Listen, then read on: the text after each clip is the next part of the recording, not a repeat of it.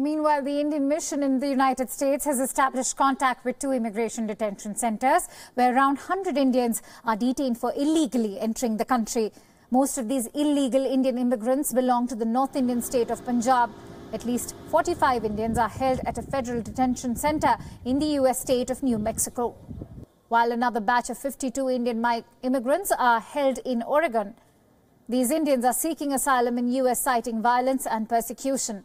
The Indian embassy in Washington is monitoring the situation. An Indian consular official has visited a detention facility in Oregon.